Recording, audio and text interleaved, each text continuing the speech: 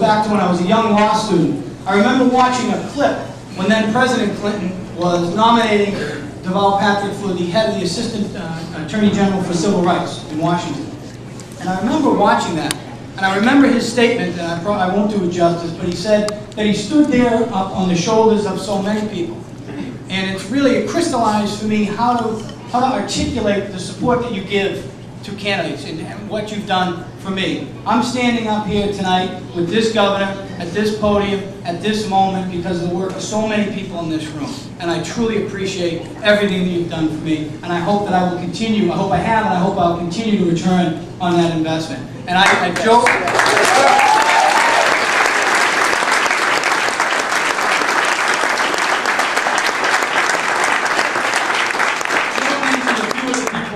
That are in the room tonight, and if I had all the time in the world, I'd go around and I'd tell the story about every one of you here who've helped me along the way.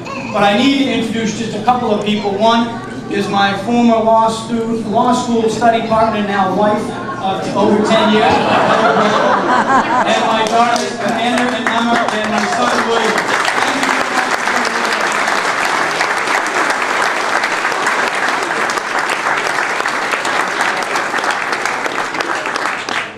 Mentioned a few of the issues. I do look forward to continue to work with my friend Governor Deval Patrick, and I hope that I will continue to work hard for this district and utilize the relationships that have been developed within the administration and within the legislature. Because much like life, politics is very much a relationship-driven business, and your word counts for everything.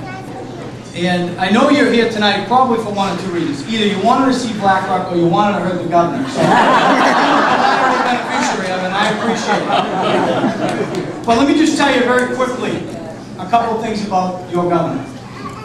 I've known now 4 governors, but I can tell you that this governor is the hardest working and the smartest chief executive, bar none. Bar none.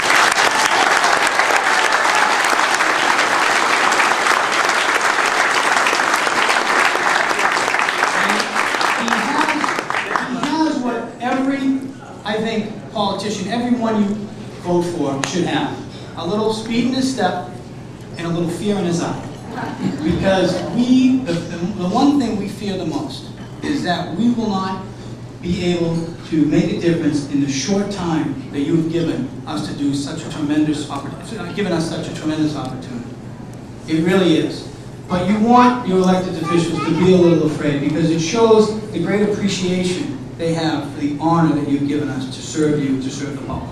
So I'm not going to introduce, the governor and I have a little thing after, on the campaign, it's always been my thing to introduce myself to the governor. And then when he got elected, I kept introducing myself. He said, Garrett, you were with me earlier, will you stop introducing yourself? So I'm not going to introduce myself, but I am going to introduce Your Excellency, Governor Deval Patrick.